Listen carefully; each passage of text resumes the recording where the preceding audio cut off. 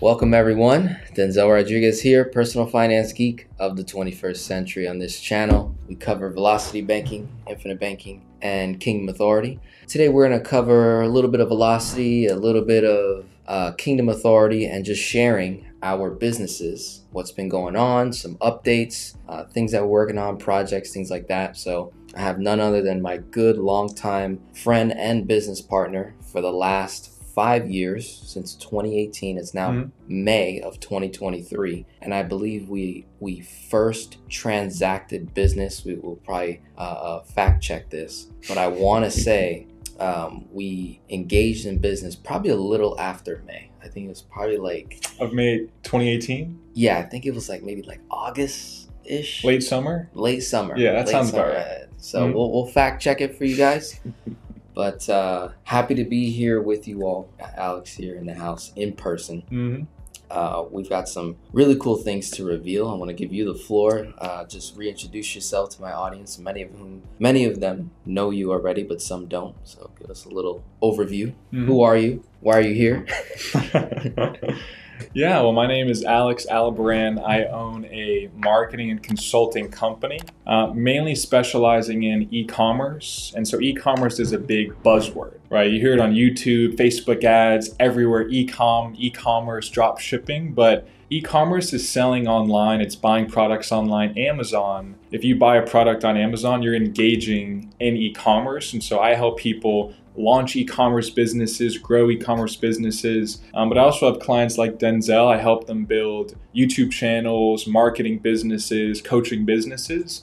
So I've had this business for, I would say, about maybe 6 years. So you were one of my first, I would say, big clients who, I helped him go from zero to where he's at now. But I think the biggest thing with Denzel is that from day one, you never talked about making money. That was never your goal. Like, I'm visualizing that first meeting that Denzel and I had, and he was focused on how can I help as many people as possible? Because he helped his mom, that was your first client. Right.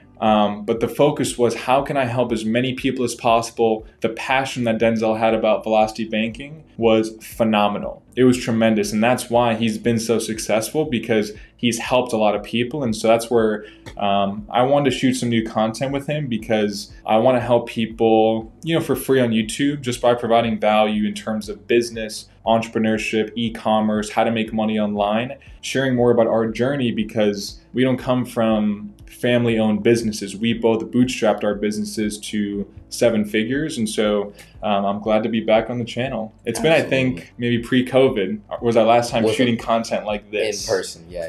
Definitely pre-COVID. Yeah. So it's really cool to just provide you guys an update. Here's what's been going on. We'll share some general, pretty accurate numbers and reveal some cool things. We have a little unboxing thing we want to do in a minute. We'll definitely dive into that. But everything Alex says is really spot on in terms of what my initial intention was. It was all about how can I help as many people as possible? How can I give and create a lifestyle that matches my purpose, right? So creating the team, putting the resources in place, setting up the systems and automations. As you know, on this channel, I usually always cover the numbers, and I'm always about what are we keeping, what are we stewarding, what are we managing. So very little do I touch on how to actually produce more, how to multiply more wealth, more money, more income. This is something I have experience in, but not necessarily the best person teaching legitimate strategies on how to multiply, how to create more money. And so Alex was that person for me that helped me go from literally zero. I was in debt, so technically negative, no job, $0, very low capital, to now have generated safely, I can say 2 million has been the total amount of net revenue, has been over 2 mil over the last 5 years. So starting January of 2019, if you count from that point till May of 2023, total revenue from all different income streams, investments, revenues, YouTube, everything all together has been over 2 mil. And he's been the behind the scenes person not necessarily did I make money directly from him, right? But we have made money together. But it's the systems that he helped me put in place for each one of those income streams that I've been able to generate, especially YouTube, the funnels, the website, the landing pages, the marketing, the sales, the follow-up, like all of that. I credit Alex on that. So with that being said, passing it over to you now. Anything you want to add to that, and then we'll dive right into this unboxing, explain what this is and what it means for you. Definitely. So I would like to add, these people hear that number, they hear $2 million. Like that is, first of all, unbelievable, amazing, especially like you're saying, you started not at zero, negative. Right, so it's negative X amount to now over $2 million. But if you look at where that income came from, the majority of that probably came in the last 30 months, 36 months. I mean, ever since really COVID. Yeah, since COVID. COVID was my biggest revenue year. I did 464,000 in 2020, and then the following year was actually way less, 332.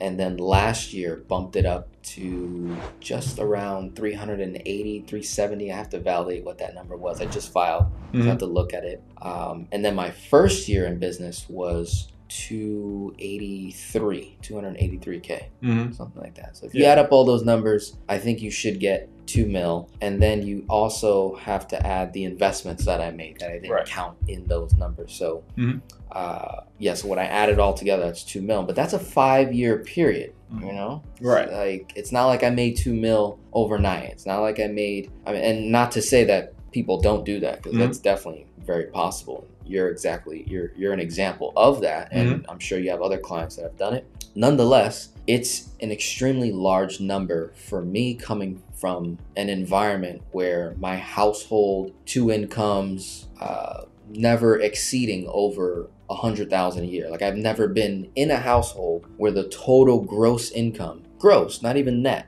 right? The 2 million I share with you, that's net revenue, right? Generated, plus business. So for the last, from birth all the way to age 22, so 22 years, never been in a household that generated over 100K. Probably nowhere near, probably 80, 90 was like the highest at one point, and probably only for like a year, 2 years. You know? That was a blip. It's a blip on the radar. Yeah. So you had no exposure to that level of money. Correct. Which shows that anybody can do it. Exactly. That is true. That is true. It does take this burning desire. You have to have a fire inside of you. You have to have a passion. You've got to have discipline. There's a lot of these other immeasurable elements, whether you want to look at it spiritually or just logically, things you can't touch. Intangibles that you need to, it has to have a fire burning inside of you. And some people's fires are much hotter than others. You know, I consider the fire inside of me to be real hot, but I've met other people based on the traumas, right? The obstacles, the challenges that they had. I'm like, yeah, your fire is burning like way hotter than mine. I need to, match that and figure out those keys to get to that point. So yeah. And I think the biggest thing with the intangibles is the patience. Well, everybody wants something now. They want it now. They want to lose weight right now. They want to get the car right now. They want to buy the house right now. But again, people look at maybe Denzel and I, and they see we just got over the mountaintop after 5 years, 6 years in this. People see that and they're like, oh, I want that in 5 months or 6 months. And we're laughing at it because it's like we know the pain that we had to go through, the ups and downs. Look, 2020, you had an amazing revenue year. And you're like, oh, this is going to go on forever. It's only going to go up from here. And the next year, revenue drops, that's about 25%. Yeah. And you're like, is it going to drop 25% next year as well? Uncertainty, pain, self-doubt. But I think the biggest ingredient mix is persistence. If you keep trying and you don't quit, something's going to happen, right? But if you quit, you'll never know. So I think that's the biggest thing, but also persistence over a long period of time. And I'm not acting like this is my quote, but people underestimate what they can do in 10 years or even 20, and they overestimate what they can do in 12 months. Anybody that started a business or wants to start one is probably overestimating, oh, I'm going to start this business, go from $0 to $1 million in the next 12 to 15 months. And of course, it's doable. It's highly possible, but give yourself time. You got to work out the kinks. You have to figure things out over a marathon, not a sprint. I think that's the biggest mix: persistence with time, with patience. Something's going to happen. Something's going to work out. You just have to give yourself time. Absolutely. Absolutely. So let's show them what persistence looks like. What a segue. Yeah, so some of you may be in the online marketing space, or you may have seen, I'm going to pull something out, unbox it, the ClickFunnels 2 Comma Club Award. And what that is a ClickFunnels award is basically, with ClickFunnels, they're the biggest sales funnel software on the internet. So anybody that's selling coaching or marketing or even selling products, e-commerce, they most likely have used or are using ClickFunnels. And the 2 Comma Club Award is something that you have to verify. I've made $1 million over a 12-month period with one sales funnel. You have to send them a detailed video with your revenue and proof of exactly how you did it. And that's what makes this, I would say, a pretty valuable credibility tool in the online marketing space, because you're thinking, okay, well, who should I really trust in this online marketing, online business space? Is this some guy in his, mom's basement, or is this guy a real entrepreneur? There's only, I think, 750 of these out there, because it's with one funnel, $1 million in 1 year. So a lot of things have to happen to get to that point. And so I just want to share it, kind of an unboxing. See here. Beautiful. No shots fired to the person that's in their mom's basement that's trying to build, because we all have to start somewhere. Okay, we both started there. And we both started there. Literally. That's why. Not figuratively. I'm glad they got my name spelled correctly. That was a 50-50 toss-up. But yeah, this is something where, again, not a bragging thing whatsoever. It's more saying, if I can do it, Denzel did it. Anybody watching this can do it. But again, you have to understand the mix that it takes. It's like, you can't say, I want a pizza, but then you have greens and steak and other ingredients. It's like, if you want this, you have to have the persistence, the patience, and the risk taking to overcome. Really, I think the biggest thing is fear of failure. That's what stops most people from pursuing their dreams entrepreneurially.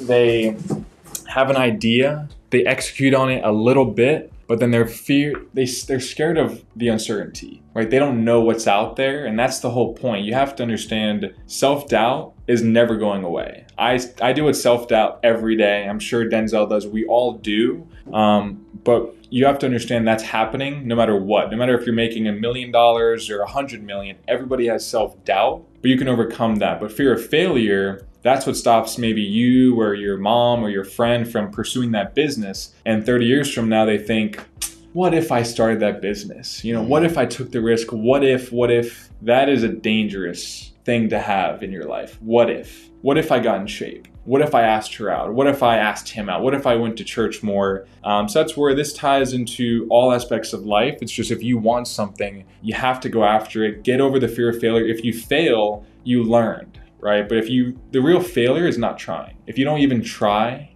I'm trying over a long period of time. Anybody could try to be a business owner for a weekend, and they do some research, they launch a Shopify store, and then nothing happens of it. But if you try for a year, 3 years, 5 years, something's going to happen, either a success or a lesson. So I think that's the biggest takeaway. Absolutely. Mm-hmm. Yeah, no, I huge testament again for those that, okay, I want to impact, I want to solve a problem, I want to present a product in the marketplace, everything that Alex is saying we need to have, and also that nice dose of humility, knowing that, hey, the chances of this exploding really fast is absolutely there. Mm-hmm.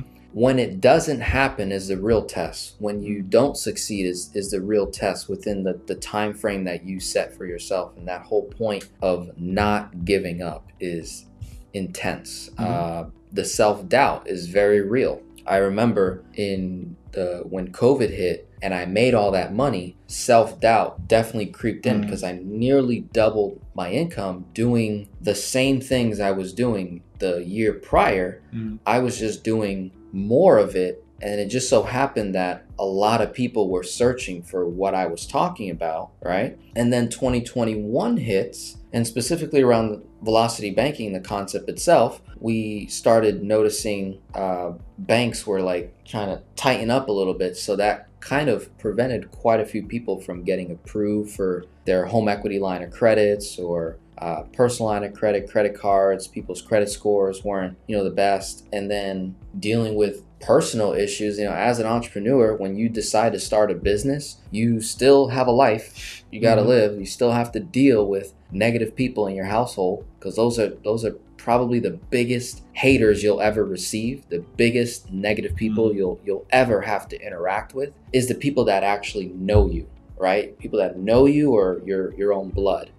Haters in the comments is peanuts compared to the person you have to live with, the person you grew up with, the friend that is a big influence in your life, but they're not necessarily influencing you in the direction that you're trying to take your business in. That's a whole nother element there that we could definitely, spend some time on. But all in all, really happy we're doing this. It's just a conversation. Some people need this, where it's a dose of here's where our minds are at, our thoughts. Here's what's going on. You just had that's a major milestone right there. What else happens now that you have that? Is there another goal to hit? Like, what's the next step with this and ClickFunnels and what they're doing? Yeah, that's kind of the tricky thing, is that when I first started this business, I'm like, if I have $100,000 in the bank, I'm set for life, right? Which seems like, if I hit that, I'm done. I don't need more. Once you hit that, you're like, that wasn't as hard as I thought. Now let me aim for 500,000, then $1 million. And so that's where it's a tricky balance between wanting more, versus at a certain point saying, okay, what's a balance between not being content, but then still not pursuing more for the sake of, let's say, personal and work balance, right? Because technically I could say, 3 commas are next, or whatever, $10 million is next. But if I really want to hit that, maybe I have to sacrifice my relationship or family time or my health. That's where I'm at right now, where it's not just about maximizing revenue. I want to maximize work-life balance. So again, it's not really a financial number, or it's not related to that.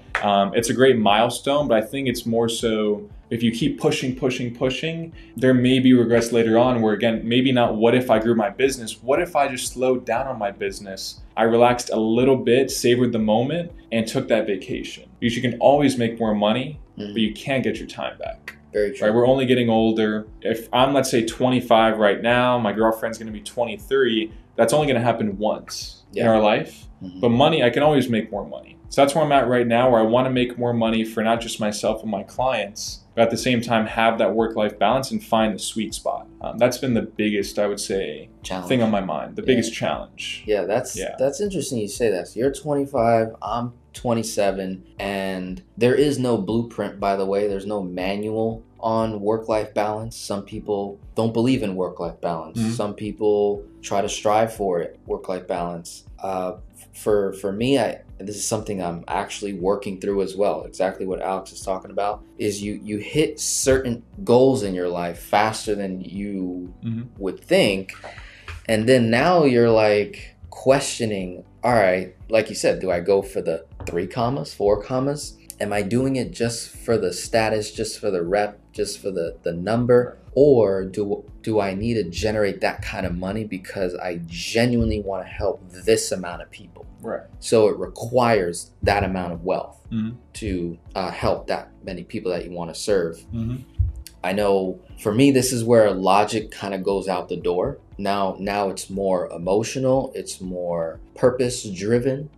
And for those of you who have faith, those of you that are of the faith, you believe in a God, you believe in the Father, the Holy Spirit, Jesus Christ, there's scriptures that will back you up in terms of being content, right, with what you have. Simultaneously, there's these scriptures that talk about really operating in your gifts that you've been given here on planet Earth. So if you've been given a gift by this almighty, all-powerful, all-knowing God, and he puts that inside of you, there's no telling what potential that gift could produce in terms of numbers, in terms of revenues and wealth in that sense. So there is that interesting battle that you're gonna have to fight. And if you find people like Alex, like myself, that are also in that fight, you surround yourself with positive people, I believe they're really gonna help you make that best decision for yourself, where you might have to say, you know what, over the next 12 months, I'm dedicating majority of my time towards my health. You know, like I've reached a point in my life, my finances. I recently got engaged, right? Now I got a fiance. Now I'm thinking wedding. Now I'm planning.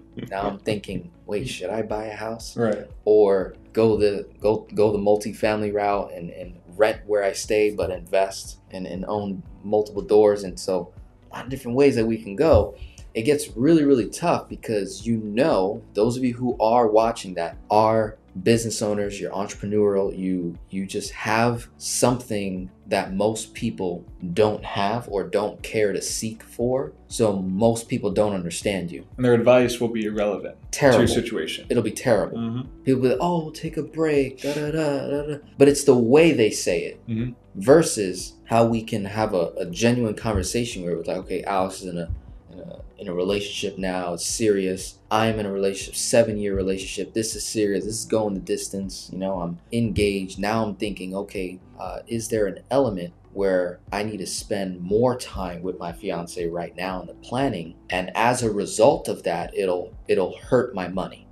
Am I okay with that? Right? You have to really like sit with that. It's subjective. Subjective, right? Yeah. Or is it going to make you less happy when you're not working? I'm the type of person that when I'm not working, I feel less engaged in other things. I have to work because I view the word work very differently than how most people view it. You know, work means to become who you are. That's the original meaning of the word, right? To work means to become who you are. So every time that I'm working, having calls with my clients, those of you who are watching, I'm able to hear God's voice more. I'm able to tune into what he wants from me more. And I'm able to submit to that even more when I'm in the work.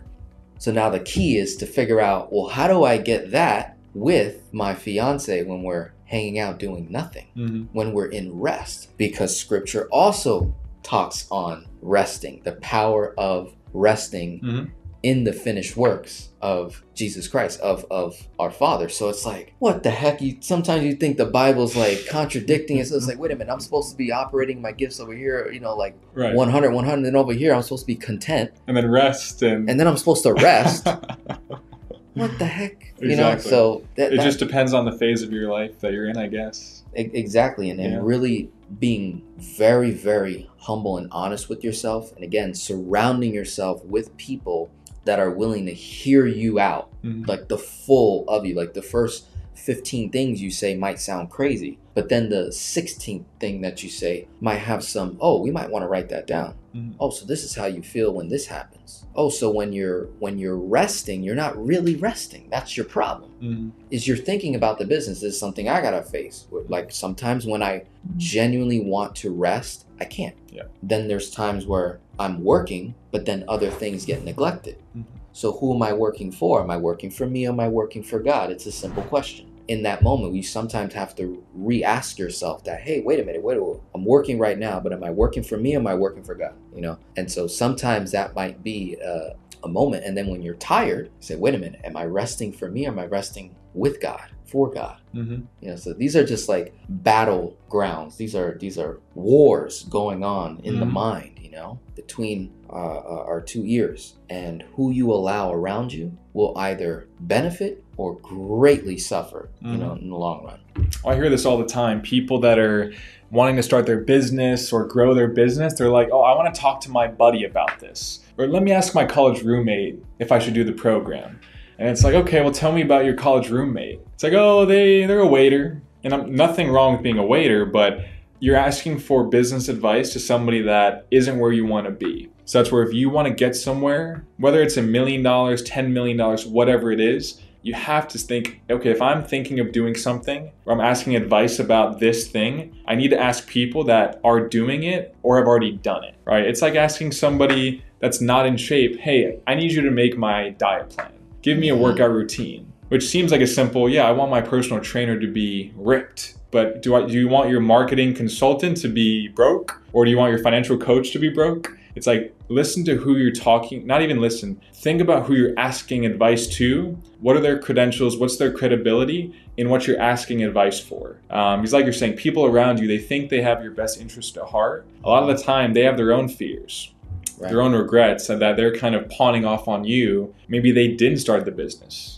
that they should have. Maybe they didn't take the risk, and now they're scared of you doing the same thing that they weren't, I would say, proud enough to do themselves. Take the risk, and then they negatively affect the decision making. So it's kind of what you're saying, who you surround yourself with, who do you ask advice of, that may make or break you.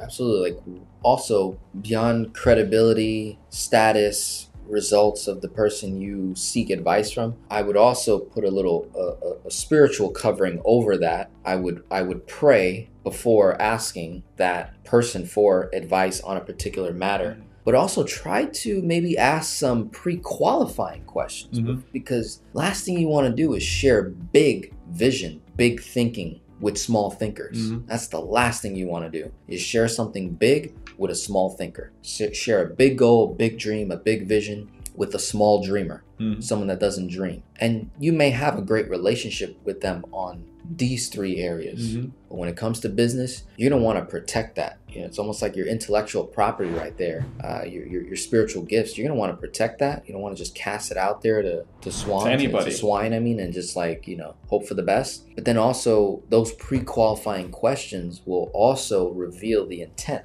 of the person. I think that has helped me. There's been times where I wanted to share certain things with close family, close friends, right? That they're not ready for what I have. Exactly. Shoot, I wasn't even ready for what God put in my heart, but I knew He put it there. So now I have to express it, but I got to find big thinkers. I have to find people that think bigger than me. You're one of those people, you know, and I have others in my space. I have clients that think bigger than me sometimes. I'm like, wow. Like, it's exciting. It's motivating. I'm like, the way they pray for me. I just had a couple that I was working with, negative cash flow, like almost $3,000.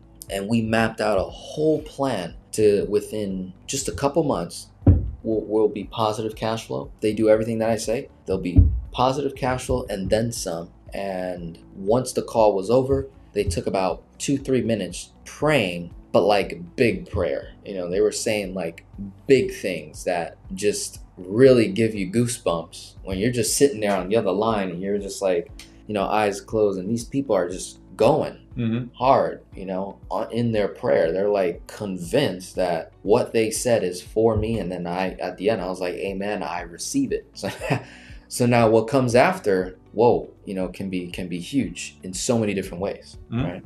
In that small thinking mindset, I consider it poison. Yeah. Because as an entrepreneur, your thoughts and how you turn dreams into reality, that's your most valuable asset. Besides, I would say time. But if you let poison, if you let small thoughts, or, oh, what if this happens? Or you don't know if you're going to be successful, and all those little, seemingly little thoughts, that can be poison. One little seed of poison can kill an entrepreneur. Because again, there's no playbook. There's no, oh, if you do X, Y, and Z, you're going to be successful. Things happen. I mean, how you and I met, there's no playbook for that. No. Right? If you want to share that, I mean, just to show that there is a level of chance, I would say, blessings, luck, whatever you want to call it, but there is the matter of if you're persistent, if you do your best, you seemingly are lucky. I think Patrick Bet-David is saying, oh yeah, I'm lucky. I'm the luckiest person you'll ever meet, because lucky people, they also do the work to get in front of the right people who make them quote unquote lucky. Right. So there is some control that you have over that, but there is some things, just like how we met, that are once in a lifetime, I'd say. Yeah, I'll give an example. There's something that I consistently do whenever, and it comes from the heart. It's genuine, but it's also work. There's a strategy to it. So it's a combination of genuine care and intent, passion, drive to put myself in the right rooms. I've always said that I don't have to be the person making the most money in the room. I just want to be in the room. I could be a fly on the wall. As long as I'm in that room, whatever that room is, it could be a room full of billionaires, a room full of multimillionaires, a room full of politicians, a room full of heads of states, a room full of elders, pastors of mega churches, like just being in those rooms that are so exclusive that you get firsthand knowledge, firsthand information, firsthand insight on a thing. So this thing that I do whenever I either meet someone new that just wows me in terms of the value that they gave me, the opportunity that they give me, it's a sign of just gratitude, honor, there's kingdom in it. There's a lot of meaning in it where I will give people an ounce of silver. I did it just recently with my buddy here and others that I have genuine relationships with. I will just give them a gift, either randomly on a birthday or after an event or a dinner, whatever it may be.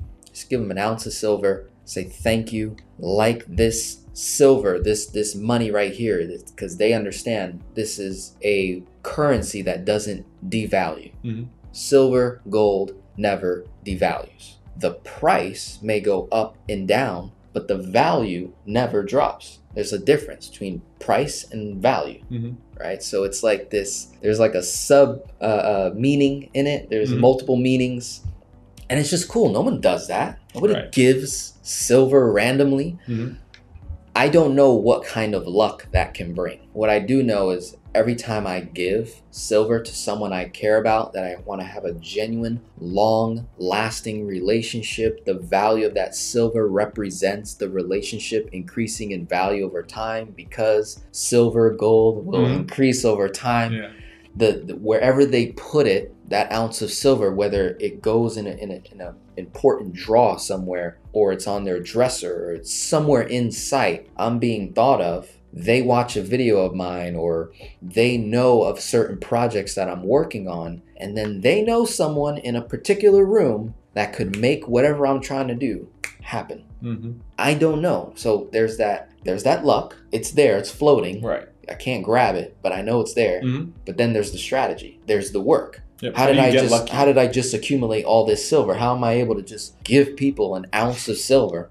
Well, I bought a bunch of silver in advance because I intended to do a particular thing. I was like, I'm actually not buying this for me. I'm not buying this gold and silver for me. I intend to give it away. So it was the intention of giving, honoring people's value, their worth in a gift, representing what that looks like. So think of ways that you can do things in a very unique way.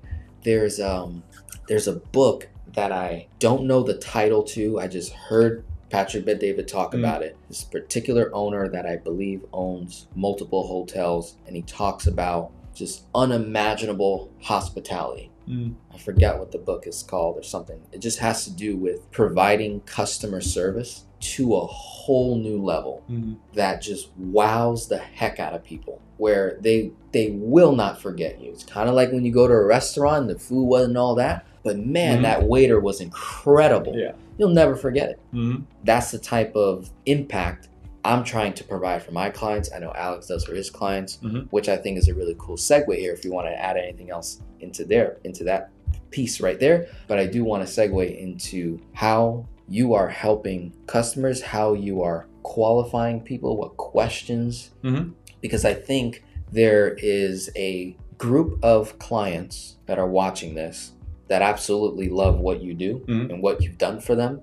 And they have expectations that are so realistic that almost it's like they underestimate. Right. And then they get over delivery. Then there's a small group of people, clients, I know who they are. I've had conversations with them that they just have more concern, more fear, more doubt, more worry, and an anxious urge, desire to make money. Yeah, totally get it. You know, in the marketing and the sales that we do and the videos that we discuss and talk about.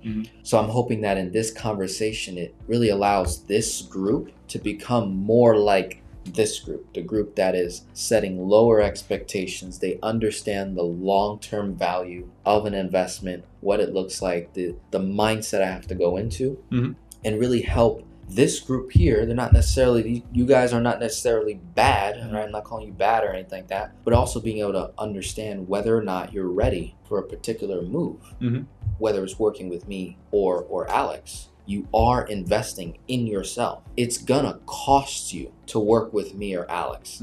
It's going to cost you something, and you're gonna feel it to an extent. So you want to be able to step into that mindset of, wait, why am I doing this? Am I doing it just for the money? Then I should know in advance, and I try to tell my clients this. I'm like, look, if you're doing anything just for the sole purpose of money, have contingencies in place.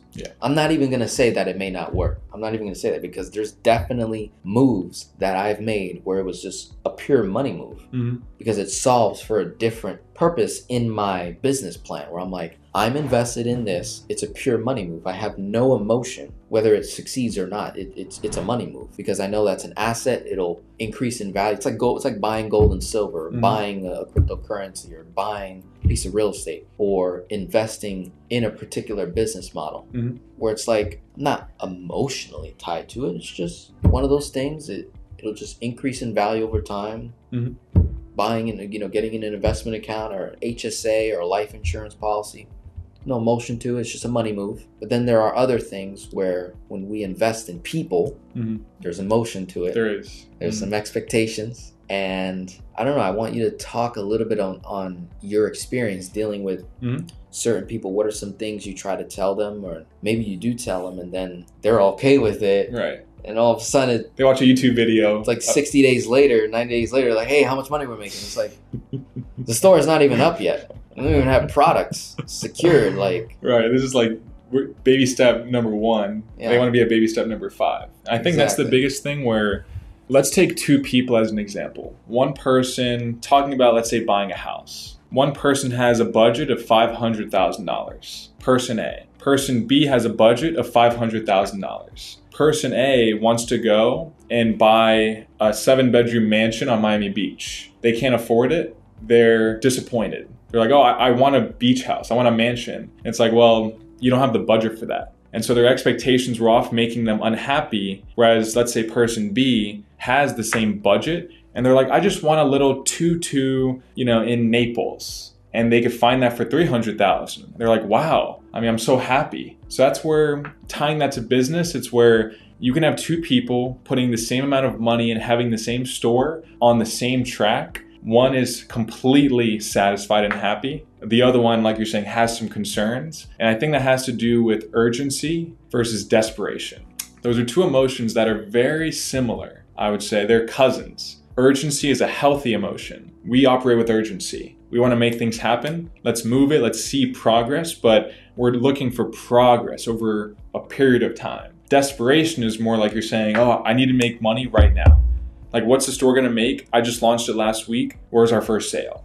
Which we're laughing at it because we know business and it's apples and, like I say, kale. It's 2 totally different mindsets. But again, those home buyers had the same budget, but they ended up with different emotions. So that's where if you're putting a certain amount in, you have to give it time. You have to have correct expectations, which, like you're saying, I do a good job of on the initial call when I talk to prospective clients. I like to see, again, are they urgent to get results? Are they patient? Or do they seem desperate to make money right now? So that's where if somebody seems desperate, I think, look, even if they have the money, we don't want to work with them, because from day one, they're going to want that beach house for the price of a 2-2 in Naples. Yeah. And we can't deliver that.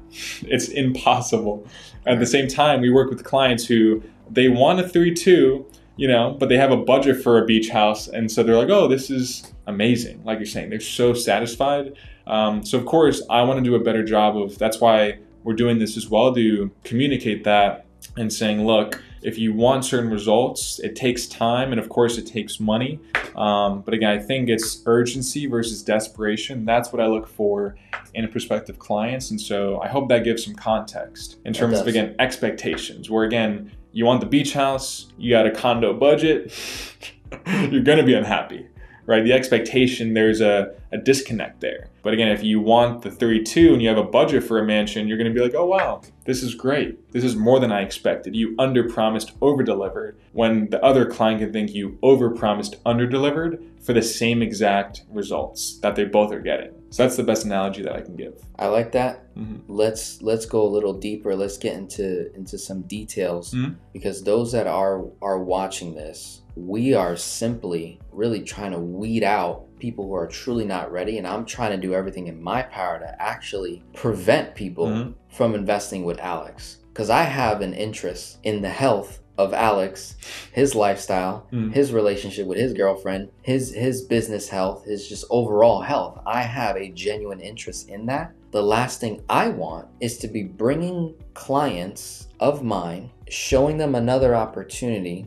and then they're just looking at, oh, Denzel made $2 million with Alex, so I could probably make this kind of money. And there's that element of the marketing, the sales that we do. It's part of our business cycle of any business process is to have a sales and marketing process. It's just part of it. I think it's important for you as the customer, a potential client, to really evaluate where we're coming from, how we're presenting this, in terms of how this could be another stream of income for you. So the $1 million you've been able to generate over the last 12 months, right, has come from mainly just this one business model of building Amazon, Shopify, Walmart stores, right? Yes. Those three. Are there any other types of stores, or those are the only three? I would say, I like to say this to clients, it's an e-commerce business that sells on Amazon, that sells on Walmart, that sells on Etsy. So it's not really like, because people, again, they YouTube, Amazon, wow, look at this guy, he made $100,000 in his first 90 days with his Amazon store, and they think that's normal. When I think it's a matter of saying, hey, like, results may vary, and that's not a typical success story with what you did. But I think people, they sign up for something, they see other people promoting, I would say, misleading things, and they're like, oh yeah, Alex seems like that. Or even, I'm sure you have clients that are like, hey, help me with my negative cash flow in the next 30 days. And you're like, I can only do so much. Right. You know, like, we need time, we need more income. So I think that's a matter of fact where Amazon is an acquisition channel. Walmart is an acquisition channel, so it's not really an Amazon store. It's an e-commerce business that sells on Amazon, that sells on Walmart, that sells on Shopify. Kind of like advertising, where you can have any business advertising on Facebook, on Instagram, on YouTube. So it's really more advertising and acquisition platforms, to clarify, because some clients do better on Amazon, some do better on Walmart. So I don't like to put it in a box and say, oh, this is an Amazon business or Walmart. It's really whatever platform can make the most money for that particular store, I would say. Okay. So we've got an e-commerce business that is operating on these different platforms such as Etsy, Shopify, Walmart, Amazon. These are like the major players. Exactly. Let's break down the expectations, the elements of not only working with you or working with anyone in the industry, especially in this particular space, where it really is driven by the hype. This is why there's so much hype around it, is because there are people out there creating content and they're just destroying it. They're just doing great. Like, I follow like one or two content creators. I mean, I'm like, how are you generating millions of dollars per month? You're on jets, you got the Lambos, and you did it in less than 6 months, and now you're helping hundreds of people do it. How many of those hundreds are actually succeeding? Like, let's get the real statistics and stats, so hopefully we can get some understanding here. Exactly.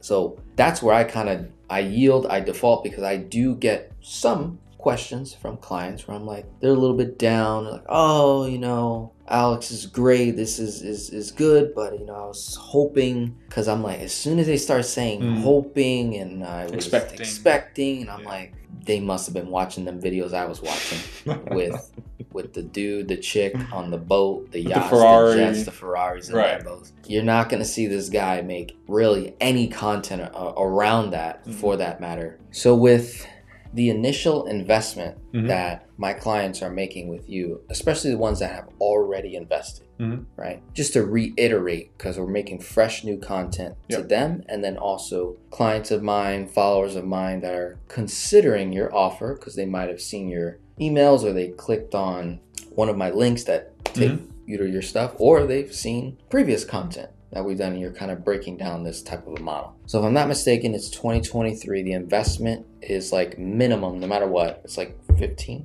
minimum to start, right? Let's break down what are the major things that covers as someone dives into the e-commerce space, and what are some initial goals that you have for the client and try to talk about maybe some goals that are consistent that you'll hear from the client, and how far, or are we lined up? Kind of break that down a little bit. Yeah, so I think the best place to start is with what this isn't. This is not a coaching program or an online course, because I don't really find that nowadays with business, information, knowledge is power. I think it's execution, right? Because if you look at YouTube, you could go on YouTube for free and start an e-commerce business. It's doable, but it's the execution. People have jobs, they have families, they go to church, they're in their community, they go to the gym, they have to clean the house. With all that, they have no time to, again, really figure out on their own with a coaching program, with an online course, how to make this happen. Because I've been doing this for a while, a lot of clients, a lot of experience. And so it's a hands-on program where we're building with the client the logo, what we're going to sell, what suppliers to get the products from, what type of products we're going to sell, how to even get them onto Amazon, how to get them onto Walmart, building the store from scratch, everything A to Z, launching the store, marketing the store, getting some sales going. And that's where, to kind of pause there, people, they always like to ask, what can I make with this? Right. That's the go-to question. Like, come on, Alex, what can I really expect to make with this? It's such a wide range when you're on YouTube. Like when you're looking at TikTok or Instagram, some people the range is huge. Some say, here's how to make 1,000 to 5,000 a month. Right. Next guy is saying, here's how to make 50,000. Next person saying 100, and this one's saying $1 million. Exactly. I'm like, and you're like, what a range. I don't love to use the word realistic. Yeah. I would say the goal is to make money, period. Which seems, again, like a simple statement, but everybody's different. Right? I have clients that have YouTube channels that have made 1/10 of what you've made, or 1/5, or double, or triple, right? So that's where every client's different. No client will be the same as any other client, because every store is unique, right? Every client is selling different products. They have a different logo. It's not cookie cutter. It's handcrafted, custom. Everybody's different. So therefore, everybody's results are going to be different. And I like to use a personal trainer as an example, where if you get a personal trainer, you start eating healthy, your expectation is that you're going to lose weight. How much? Who knows?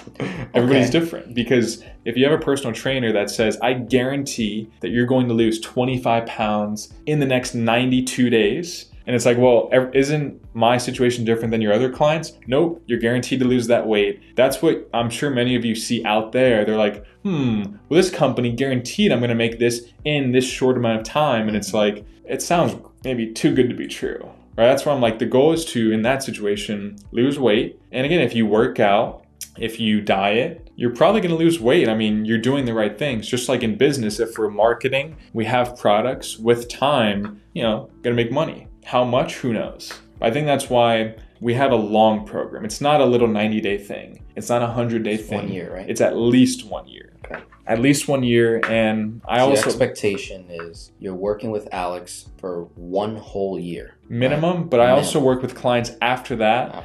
Because I have a 100% satisfaction guarantee where it's a trust thing. I don't want clients to abuse it, but they don't. Where I'm like, hey, if you really feel like we're getting good results, but you want to continue on after that, I'll give clients free extensions after 12 months. If they're like, oh, we're getting some results, but I feel it was a little slow, or whatever their issue is, I want them to be, like you're saying, ecstatic with the program. So I'll extend clients for 15 months, for 18 months, because maybe that extra time frame helps them go from kind of getting sales inconsistently to then scaling. Just that 3 to 6 months. And so this is a long-term thing. It's not 90-day program and then upsell. It's like, hey, we're in this for the long haul, because I'm being transparent in that it takes time to do anything worthwhile. So one-time investment up front. And let's say things are going well after 12 months, maybe you work with them an additional month or two, are they able to reinvest with you again? So it's not really a reinvest of the full amount. It's more, hey, if you want us to manage the store, we can do that for a small fee of $150 a month. Because really what this is, it takes 10 times the amount of work to build something from scratch, to build the systems, to build the marketing, to build the product selection. It takes a lot of work to build that in the first year, but to manage it I'm not going to say it's easy, but it's 10x less the amount of work. Initial upfront. Right. So that's why I'm not going to try to charge 15 grand a year forever. Right. It's more like, hey, 15,000 to build this, 150 a month after to manage it. But in the initial program, training, one-on-one training is included. Okay. Because some clients say, hey, I have time now. I want to manage my store forever. Teach me how to do it. That's included in the initial program. So it's not an upsell, because I always look at everything from my perspective if I was my client. Yeah. And I say, look, I like options. Don't force me to use your company forever, even if it's going great. I want the option to get training so that at any point in time, I can manage my own store, or I can keep paying you, but at least I have the training included to manage it on my own if I choose to do so. Because again, it's a $6.3 trillion market, global e-commerce. It's only going to get bigger. So you can't have that mindset of what am I going to make in the next 3 to 6 months? It's more like, what can I make over the next 3 to 6 years?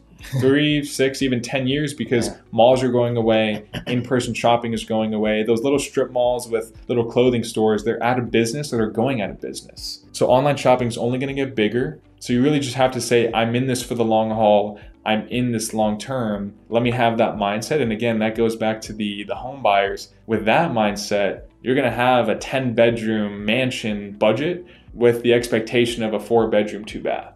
With that mindset. But if you're thinking 3 to 6 months, you're on the opposite side of that spectrum. Yeah.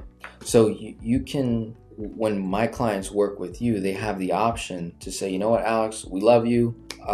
Keep managing this store. I'll pay the $150. I kind of think of my current accountant that I invest with every month. I have a whole team that helps me do my tax, and I just pay. It's a subscription model, and the amount of money I pay is a wash in terms of what they save me. So I would look at that fee of $150. I would throw that on top of whatever the monthly subscription fee is to have the Amazon platform, the Shopify subscription, Walmart subscription, whatever it is, and any other fees that come with managing that store. I would just throw that right in there, so you know what this will cost month to month, and that sets a good standard as to what we should be generating each and every month. Right? I would say that's a goal. So you did say the goal is to make money. Would you go a step further and say, ideally, we want to produce a break-even or positive cash flow based on the initial investment of the $15K plus whatever it costs to run the store month to month? Or would you say the goal is to, at least within the first year or afterwards, is to simply just generate money from it, get some results, and then keep on experimenting till we see that pop in revenue? That's a good point. I really want to work with clients until they at least make their money back and profit. Okay. That's kind of where the client satisfaction guarantee is subjective and objective, where I tell clients, I don't want you to, after 12 months, start making money, but then, you haven't even made your money back. So that's kind of where I like to say, you're not guaranteed to make that in the first 12 months, but I want to get there. And if it takes longer, we're there for the long haul. Okay. And because we can't control the market, we can't control Amazon, the algorithm. We only have control over my team and our time, our energy, and our effort. So that's why I'm saying, look, if it takes longer than 12 months, we're in it with, with them for the long haul. And that's really what we can guarantee is time, effort, and energy. Okay. So with that, let's just kind of, because I still don't really get it. Like, how does e-commerce work? How is it that I can just create a website or create a store, throw products on there that aren't mine, that I didn't create, and some random person in the world somewhere is going to find my website, click on it, and buy the product at a huge profit to you, right? Like, it sounds great, Yeah. I think let's break down how does it work? Actually work? Yeah. Right.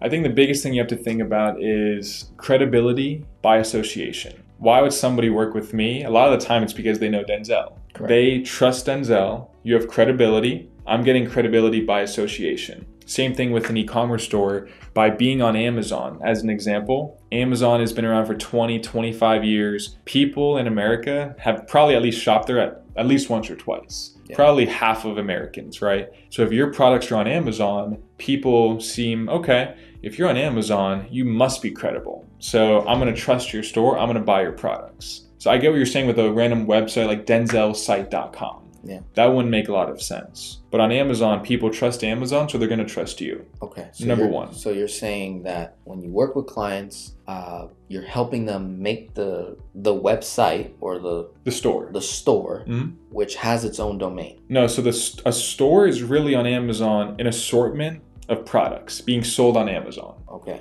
That's where we're gonna. It's not really an Amazon. When I search on Amazon, right? Amazon itself doesn't have its own store, or am I not comprehending that right? So the way, or it's basically a multitude of so many different people's stores. Exactly. So and they're just the host. Exactly. So on Amazon, people don't look for stores. No. They look for products. They look for office chair. Okay. Microphone, laptop, camera.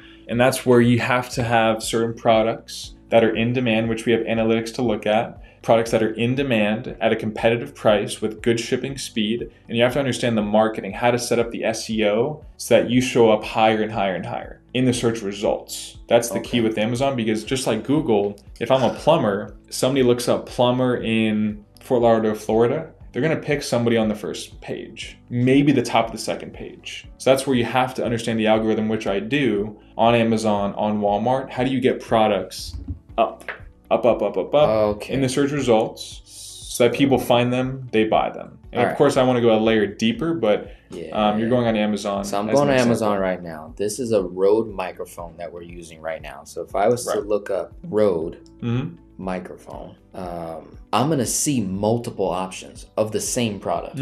So are you saying that this Rode product, if I was to search it, I'm going to see like 15, and I can just keep scrolling page after page after page, and I'm just going to keep seeing the same different product. I might see a slight change in pricing. You may see the product or similar variations of it that Amazon want to recommend. Right. So there's Amazon recommendations. Right. Or products that are just similar to that. Maybe it's not that exact microphone. Maybe it's a separate company that Amazon's algorithm knows, hey, if people are buying this, they also might be interested in this product. Yeah. Yeah. So are you saying when you're working with my clients that start up a store with you and you build a store, that your goal is, let's say this Rode mic, and it's in demand, let's just say, you're trying to get their store on the first page of Amazon, first results, where they're going to see that. I'm going to see that mic, but I'm not going to know that it's Alex's store, Denzel's store. They're going to see the product that they want. Yeah, I'm just clicking, oh, okay, cool. People don't care what store they're buying from. They're buying from Amazon. That's the way it works. So again, your Amazon store is really an assortment of products that are just being sold on Amazon. That's the beauty of Amazon, is that you're getting credibility by association, but you're also getting traffic. But again, the key thing is with the product selection, just to go a little bit deeper, like you're looking at products right now, we want to look at products that are unique, different, that are usually unbranded, because we need to make profit. So why would somebody buy our product for $150 when we found it for $75 or even $100? There has to be a reason for that margin. And the reason is finding the right products. Like, let's say an office table. People with certain products and certain niches, they don't care what the brand is. They want to care about the look. But if somebody loves the look of a dining table or an office table or a chair, they might just say, wow, I love the look of that. I'm going to buy that, honey, right now. Even if it's $800, we could find it for $500. That's the type of products that we sell, because again, with a Rode mic, how can we find that and flip it for a profit? Like, there has to be a reason for us making a margin. So that's where the product selection and research comes in, and that plays a huge factor. So when I'm on Amazon, I'll see like 2 products on the first page that it'll say sponsored, right? Yes. And then one will say bestseller. Then I scroll a little bit and I see the third product that I searched for, the Rode NT USB Mini is what this is called. So I searched for it. I can see it right here, $99, free delivery by May 12th. Today's the 9th. Only 8 left in stock, order soon. So if I click on that, I'm assuming that's someone's store. Like, probably Rode, probably their own store. Ah, okay. So Rode has a store, right? These big box. Right. Canon for cameras has a Canon store. Gotcha. That's why we're looking for products that you don't want to compete with that. No, because why would somebody buy ours for $125, even, let's say, when they can find it on Amazon for $100? So we have to find products from suppliers that are different, that are unique, that we can find margin. where you need to find something for $1, let's say, and sell it for $150, or find something for $1,000, sell it for $1,500. That's what you're looking for. Exactly. Products that you can get for wholesale. Usually unbranded products. Unbranded products. Right. Unbranded products that you can't find at Walmart, right? We're not trying to sell toilet paper. We don't want to sell toothpaste. Why would somebody buy our Colgate toothpaste for 40% more when they can find it on probably Colgate website or Walmart? So the key is finding unbranded products that are different, that also are from suppliers that don't do marketing. So we're doing the marketing with the SEO and advertising as well. On Amazon, on TikTok, Facebook, Instagram, YouTube, depending on the client and the package, but you want to mix in SEO and advertising. Okay, so part of that investment of the $15K covers the establishment of the store itself, the marketing plan for a year? Yes. A year? The advertising, sales, SEO, description, title, supplier setup, thumbnail, photos, supplier setup, automation, software, as well as teaching you to become self-sufficient after a year where you can then manage the store yourself. Exactly.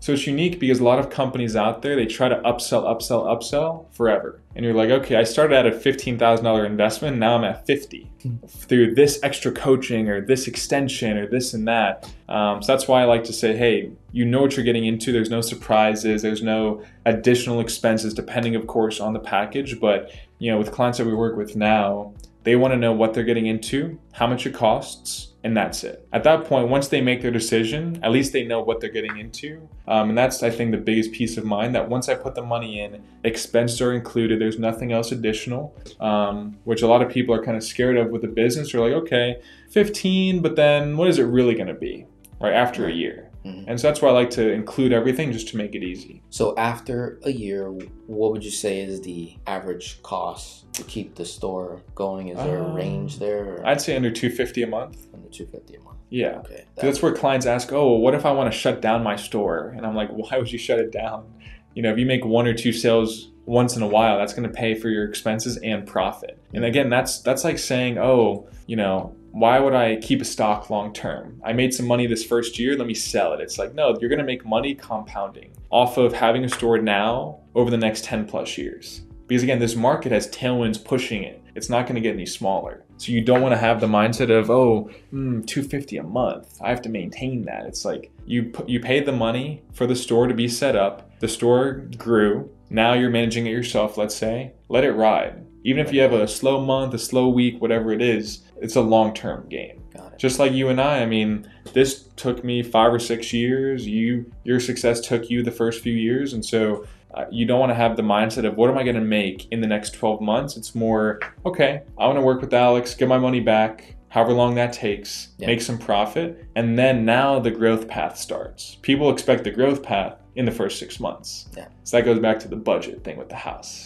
I keep referencing that because it's such an easy analogy, but it's like you're saying, all those YouTubers out there, all those Instagrammers, I'm going to guarantee my clients make X, Y, and Z in the next month. And it's like, how can you possibly do that? Right. But they watch that and they expect the same thing. With any of your clients over the last year or two now, right, probably longer, have you ever experienced anyone just kind of like taking off in the first couple months? And what kind of numbers did that look like? Do you have any case studies you remember off the top of your head? Or of course, I've had clients do with their stores 6 figures in the first year, multiple 6 figures. I mean, 7-figure clients after the first few years. But again, that's why I don't like to say those aren't typical. Those aren't, you should expect that. You should wake up and expect those numbers. It's more like, hey, there's anomalies with every business. Okay. That's why I like to say with time, though, the range starts to, I would say, narrow in terms of the outliers. Outliers are usually in the first 12 months, what a client does. That's where if you're looking over a long period of time can eat away at that and make outliers seem normal. Got it. So of course, like I'm saying, there's 7-figure clients, multiple 6 figures, but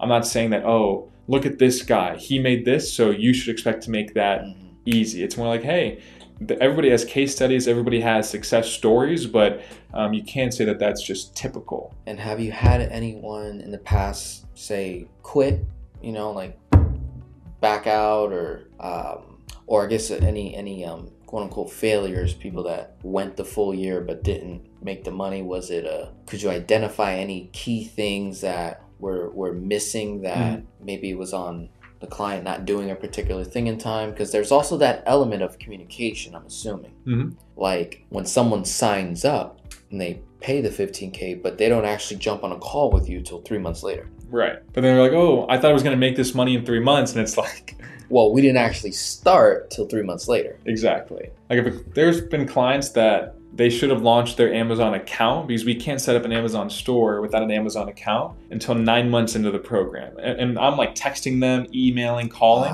So there is an element right where they have to do certain things that you can't do. And that's like the only thing. I can't set up their Amazon seller account as an example. Okay. But if they don't do that, what am I supposed to do? It'd be like me, again, giving you a personal training game plan, but I can't do the workouts. And again, I'm not asking a lot for my clients. It's just that one little piece. Because you are saying it's a hands-off, right? Yeah. It's a hands-off opportunity, but there are like a couple things that it's just, you do need to be hands-in just a little bit. And accessible communication. Yeah. But I would say also with advertising, some clients don't opt for the advertising included, so they pay less, saying, oh, I'm going to have the advertising money later, which is... But then never... They're like, oh, my car broke down, or a window in my house broke. I mean, I've heard stories, and I'm like, I have a Ferrari ready to go, but I don't have any gas. I have no oil.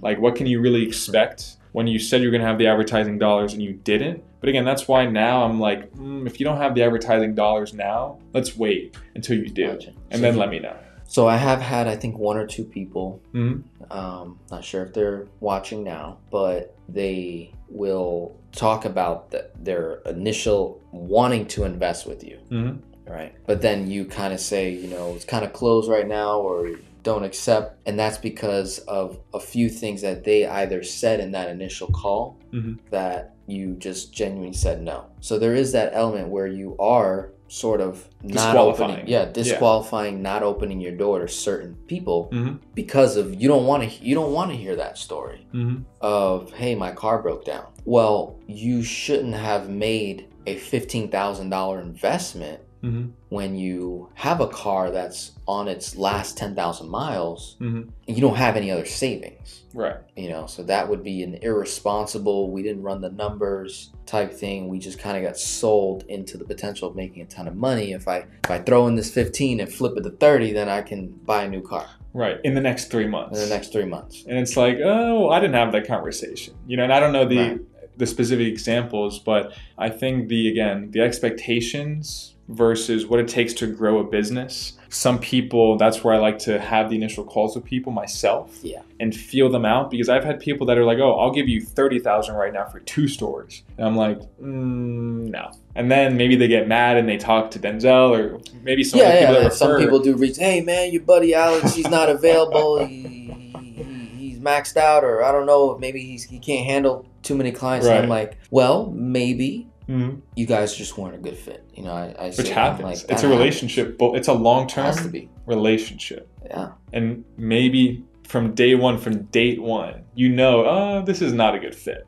But usually it's the client that doesn't want to pay. It's not usually the service provider in most businesses saying, no, thank you. Because I've just seen, I'm like, it's not worth it to take on a client who from day one has, I would say, wrong expectations or unrealistic expectations, or maybe over communication or over analysis and desperation. It's not going to work out if they have those things going on, no matter who I am. Yeah. But if a client's patient, respectful, this isn't their last dollar. Like, they put money into it and they want to get a return, but they're not expecting it to happen overnight. That's setting us up for success. So that's where I turn people down every week. And it's not, I wouldn't say it's their fault. It's just, I know what that's going to lead to, and it's not worth the time and money. Right. Yeah. You're also saving them a heartbreak, or saving them critical dollars that they could have probably invested with me first in some financial coaching, or simply watch more of my videos without even paying me any money, and just do more of the pregame work that I'm saying to do to get yourself in a position where you can have money saved, good credit, good capital available, good savings, good emergency funds, good income, good cash flow coming in, where you can afford the hit of a $15,000 investment plus any other cost that comes with it down the line. And wait and be patient. Exactly. You know, so that's important. So I think I really think we've been hitting on this because I'm very, very concerned when people in my particular community, I'm just talking to my clients now, that you guys make investments when you told me you wanted to pay off debt first. And then you see Alex's emails or you see any one of my promotional emails where I'm promoting income opportunities. Just take it like I'm just not talking to you at the moment, especially if you're in the pregame work, you're in low cash flow position, low income, and you're working with me one-to-one, and I gave you clear steps. And then you see these 3 sexy emails that I send out on how to become your next, 10x your income and build the dreams that you want. Have to understand, I'm talking to different people at the same time. So I think it's important. Let's stick to whatever our original plan was. Let's actually see it through. Timing matters. Timing does matter. And understand that I have clients that are making 7 figures. I have clients that are doing multiple 6 figures. I have clients that are making their first 6-figure year, 100K, 110K. And I have clients making 30, 40K a year, maybe even less than that. So I can't have the same conversation with a 7-figure than the person I'm talking to is making 30K a year, right? The person that's making 7 figures doesn't have to blink with a $15,000 investment with you. They'll probably do 2, 3, 4 stores. Right.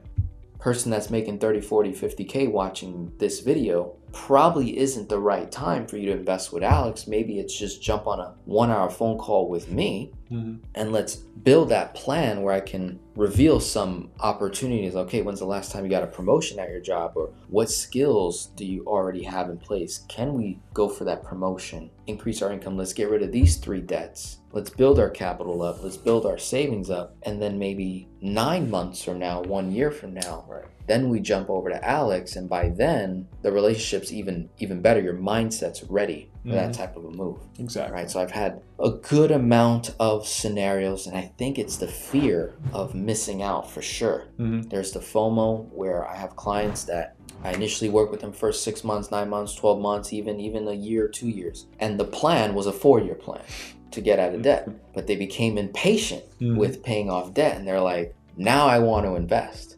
But we're still in debt. So we're not in the best financial position. They definitely did better. They're in a better position, but then they make that investment and then they make 3 other investments. They invest with you, they invest with Pace Morby, they invest with Grant Cardone, they invest with Tony in a mastermind. They then buy a $5,000 course over here and a $25,000 disruptor course over here, and now they got 15 courses, bunch of things going on. Their focus is off of the game plan. Now we're in the same amount of debt than when I started with them 2 years ago. And then they come back to me, hit me up, and now I'm supposed to do magic. Right.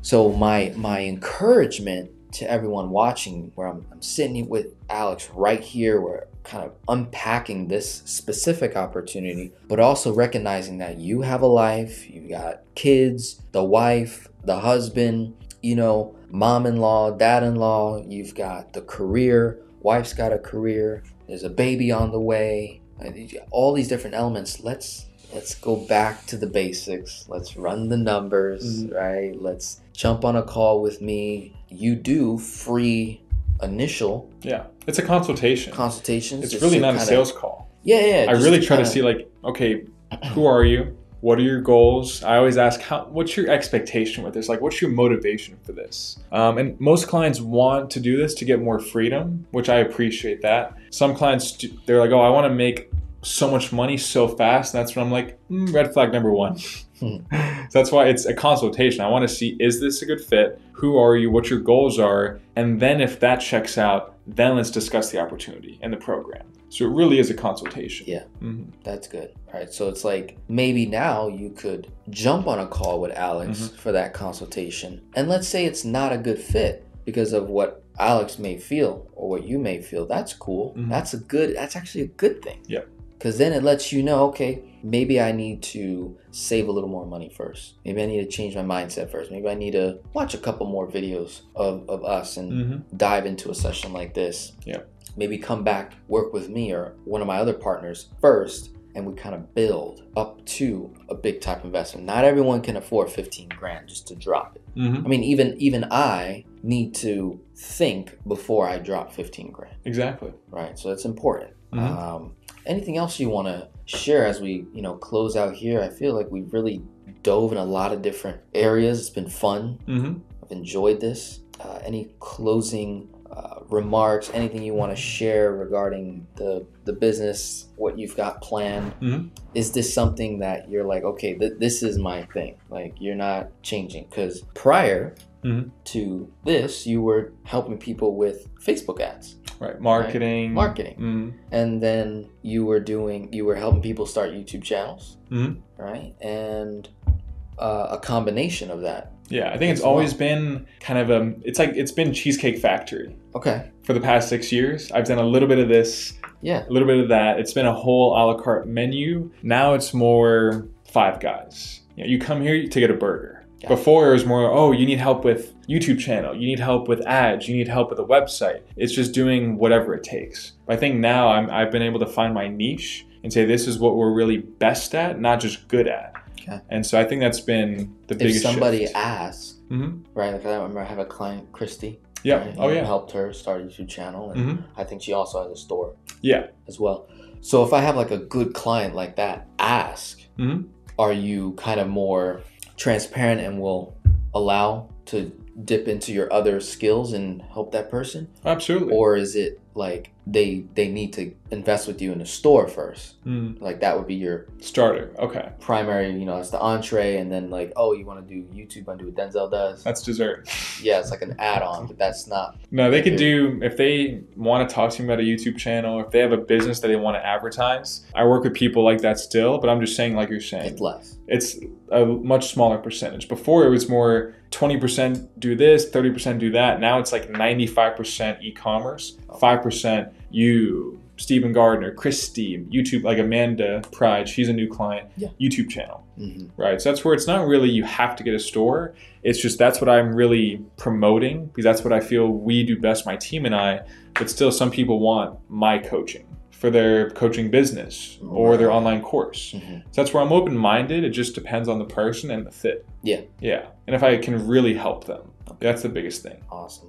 Yeah. This has been great, guys. Again, Denzel Rodriguez, Alex Albaran here. If you have any questions at all, you can reach him for an initial consultation. If you've never had a conversation with him before, you just want to get a little even deeper understanding of where he's currently at today and what he's currently working on and how you fit into the opportunity that he's presenting. Or if you have any questions for me directly, I have Finance Geek Ministry that you can sign up for. That's the first link below every YouTube video I have. That's the first thing I recommend. If you're brand new or if you've been watching me for a little bit but you've never had a consultation with me or Alex, I recommend joining that first. See how we operate. We actually spend time together on Zoom calls, answering questions. Alex will present some case studies even and answer questions live. I think that's really helpful. And from there, if you want to have a consultation with me one-to-one, you can absolutely do that. That's like 2 links right below. On my website, denzelrodriguez.com/resources, you'll see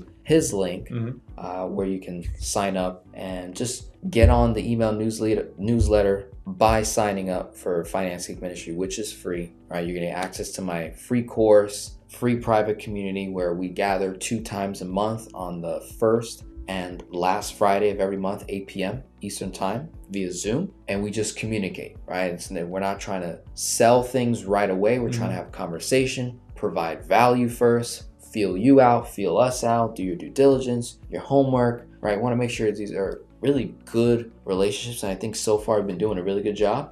We have a couple of people that just need that reassurance, and then they're good clients again. I remember, I think it was that one lady, her name escapes me right now. What does it start with?